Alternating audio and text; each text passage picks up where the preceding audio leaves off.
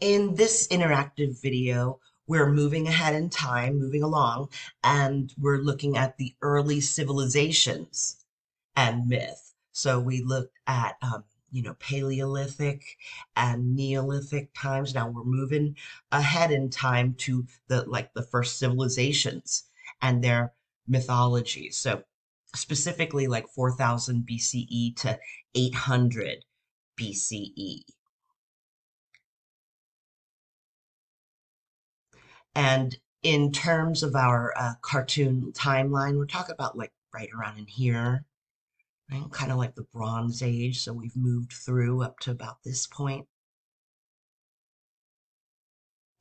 And I thought this would be kind of cool to show everybody just to get an idea of what the world looked like in terms of their cultural and technological stages at the end of the second millennium BCE, right? So that falls in this time period that we're talking about.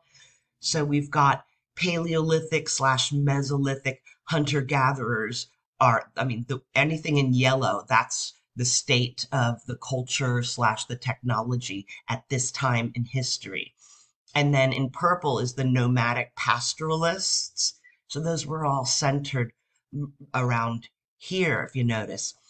And then there were simple farming societies. So these kind of overlap with Neolithic, right? Where agriculture was the defining characteristic of the move from Paleolithic slash Mesolithic to Neolithic. So the purple and the green are, well, the purple, like I said, were nomadic pastoralists. So they were like in between Paleolithic and Neolithic. And then we've got the simple farming societies in the light in the green, and complex farming societies in orange, all formed like right around here, mostly with some little reserves throughout the world otherwise.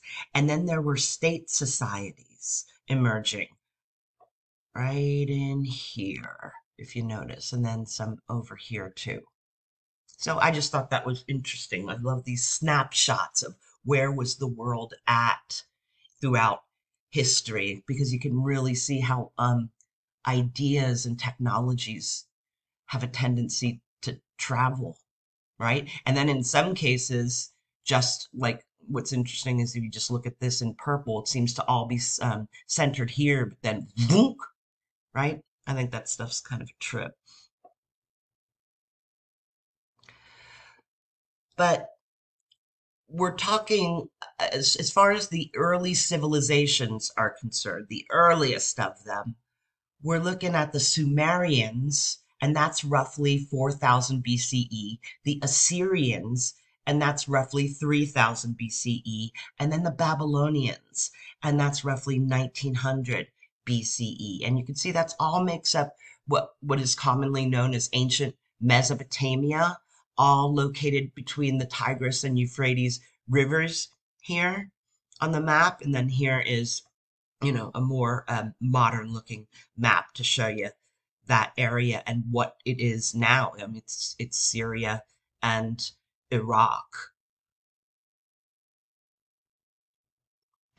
So just talk about a few basic historical characteristics of these early civilizations. Again, it's in the Middle Ages, so most specifically the Bronze Age. And bronze technology involves, it's complex. It involves smelting an alloy from copper and some other metal, which is mostly tin. Sometimes it's arsenic in a furnace. So we can see the technological capabilities and know-how starting to advance during this age. And the Iron Age, um, is roughly during this time period here, right? Some people say it ended. Some people say it never ended because it's still one of our primary building materials. So why would the Iron Age kind of, never really ended, but different historians will classify things in different time periods. So that's just the way that stuff goes. So iron technology involves smelting iron in something called a bloomery. And this is a bloomery. And you can see other pictures of, the smelting process up here with bronze and down here ostensibly with iron. And during this period that we're talking about here, we see the emergence of quote unquote permanent complex state societies and civilizations around the world. This is the first time they're starting to, people are starting to live more permanently in the same place and build infrastructure, if you will, around them in order to cope with the world and to organize themselves as well. So up here is Mesopotamian, right? We've got the Indus Valley in India, Egyptian, there is Mayan, Chinese, got Greek and Persian. Oh, so sorry, Greek here, Chinese here, and Aztec, Incan. So all over the world, and interestingly, we start to see these societies, these more permanent, complex state societies emerging.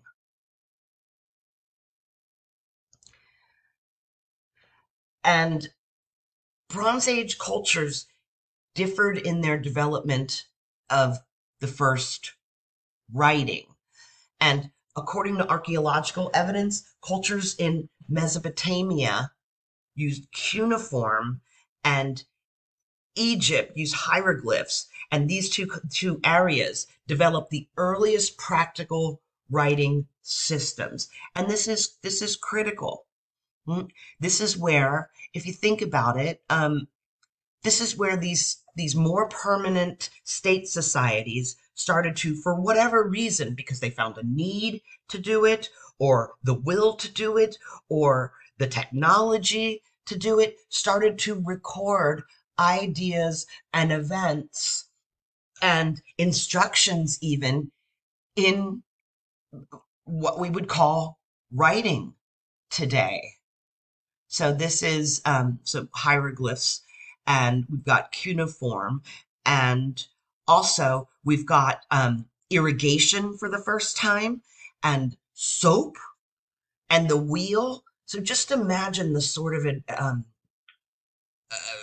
the impact that these technological advances had on humanity as a whole, in terms of development and simple everyday coping with the world.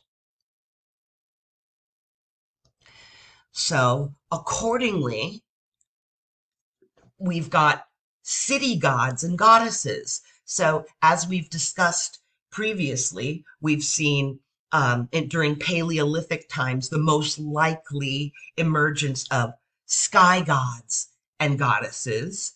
And during Neolithic times, we see the emergence of earth gods and goddesses. And then when the city comes to the forefront as the main mechanism or mode of living in the world and coping with the world, now you're going to see the emergence of city gods and goddesses.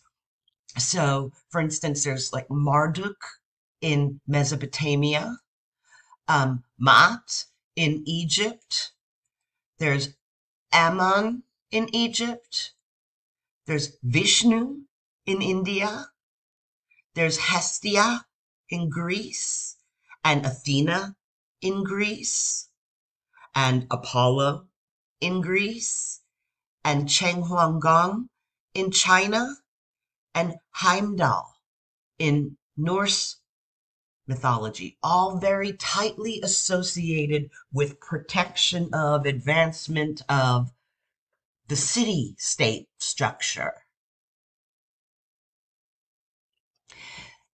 And then going hand in hand with city gods and goddesses and living in the city structure, we start to see the emergence of flood myths, right? Because imagine that all the work you put into a city-state structure, with buildings and domiciles and agriculture, and you begin to organize yourselves and write and take and keep things and historicize. One of the worst things that could possibly happen to you would be that a flood comes and wipes out all of your progress. It wouldn't be like I mean, this would be devastating to nomadic hunter gatherers as well. But I suppose that they would, because they are nomadic, just simply move to another area. Sure, that it could cause a lot of trouble for the tribes or the kinship groups, but this a flood would be absolutely devastating to people who are living within an established and accrued city structure. So we start to see these flood myths um, proliferate. So there's, for instance, the Epic of Gilgamesh from Mesopotamia, the myth of Deucalion from Greece, and the Satapatha Brahmana in India, and Noah's Ark from the Mediterranean basin, and the Great Flood of Gunyu in China, and the Popol Vuh, which is a Mayan flood myth, and the myth of the five suns. That's an Aztec flood myth, or part of it is flood myth. And Nanbazo and the Great Flood, which is Native American. And from the Prose Edda, there's a blood flood, which is from Norse mythology. So, as far as the myths themselves are concerned, and what we will take a look at, there are a few myths that exemplify the concerns of both Paleolithic and Neolithic people, which are reflected in the myths written during this time, right? So it's not as if in every time period it just, hey, we're not Paleolithic anymore, so let's not bother, right? That's it. We're not Paleolithic. Now we're Neolithic. That's not the way that people think about themselves, nor was it the way that people thought about themselves. History just moved in a continuum. So what we start to see represented during the early civilizations is kind of an accumulation of both Paleolithic and Neolithic and now civilized concerns. And we see this in the Enuma Elish and the Epic of Gilgamesh, for instance, both of which are from Mesopotamia.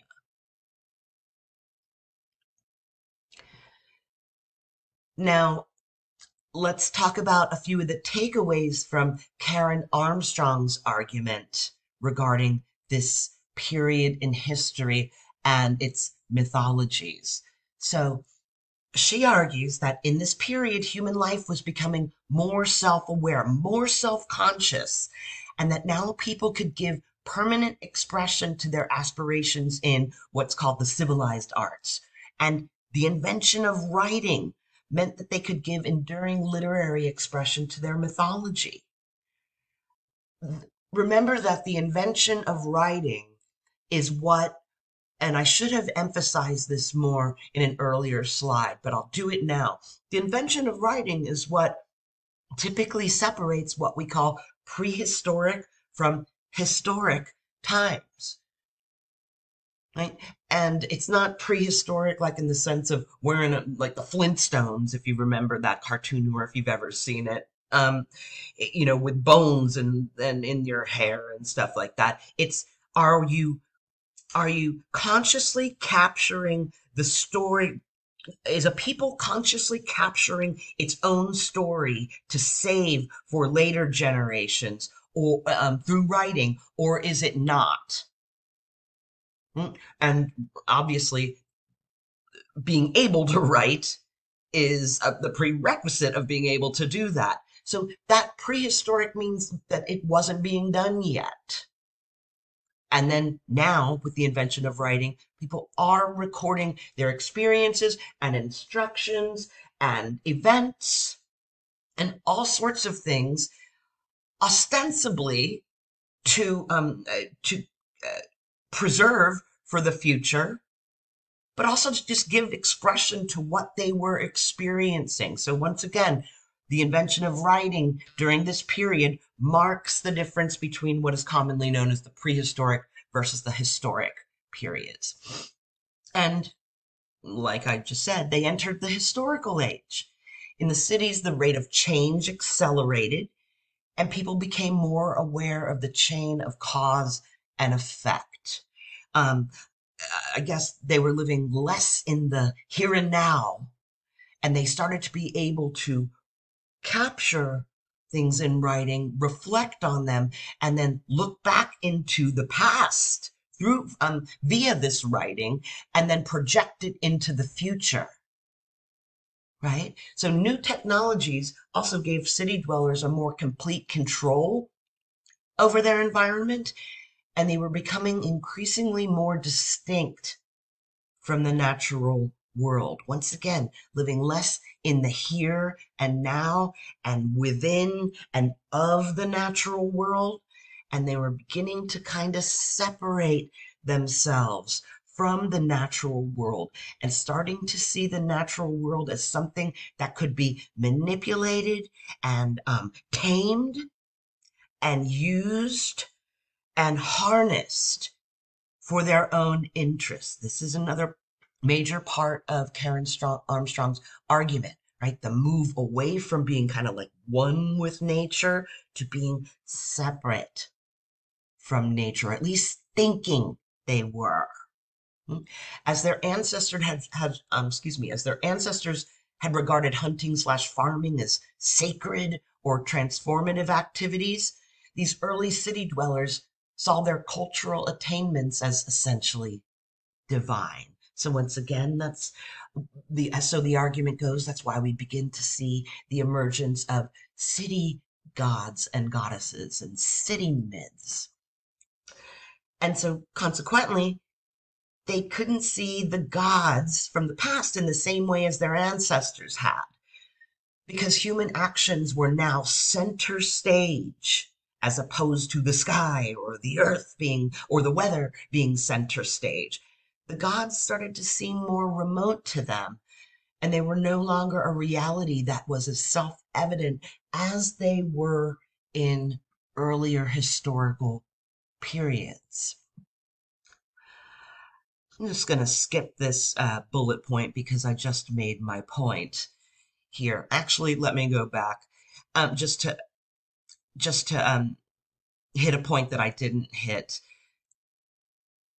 The rituals were the symbolic acts that accomplished a sort of sacred union between the immediate and the eternal during the Paleolithic and Neolithic ages. And once again, the argument goes, and if you could visualize this, if you could visualize like what she's arguing and what many other historians and um, religious scholars have argued, is that we're kind of moving away, we as humanity, it's kind of moving away from nature and starting to see nature, meaning the natural world around us, as something separate from us, as opposed to us being part of it and it a part of us. It's a moving away, it's a divorce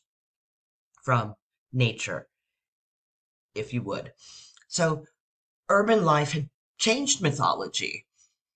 The gods were beginning to seem remote. The old rituals and stories failed to project men and women into the divine realm, which had at one point seemed so close to them.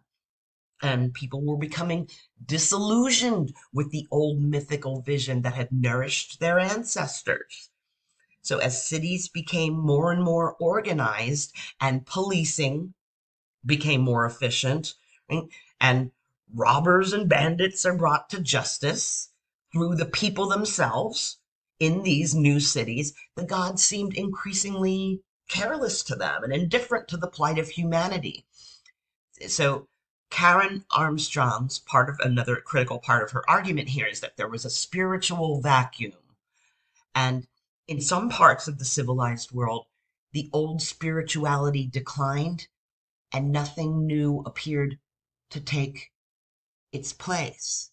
Now, if you will, she is arguing that we start to begin to see humanity as a whole, that especially the place, specifically the places that are becoming quote unquote civilized, meaning living in civilizations with organization and politics and permanence. um, they're kind of saying, bye bye, gods, we don't need you any longer. We don't need any sort of spiritual union with you any longer. You don't hold as much, if any, sway over us any longer. This is part of the argument. So, and critically also is that that starts to go away, but nothing new in the quote unquote spiritual realm arises to take its place. Certainly, organization and technology and writing and government, etc., you could say is taking its place. But that's all practical, mundane, worldly stuff, correct? Spiritually, there's just a vacuum, a hole. There's nothing there.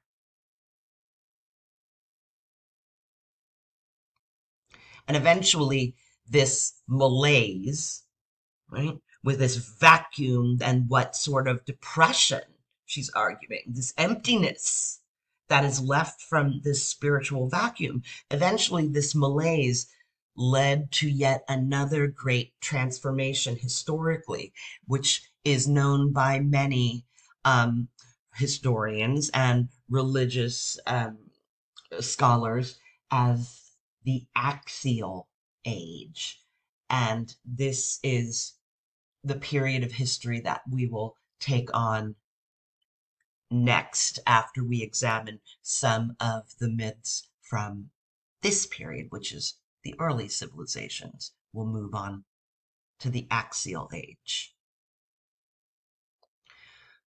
Okay, so topics covered in this interactive video, and a look at what myths we'll study in the next module, right? We looked at the basic characteristics of the ancient civilizations and the Bronze Age and the emergence of writing and the emergence of the historical period.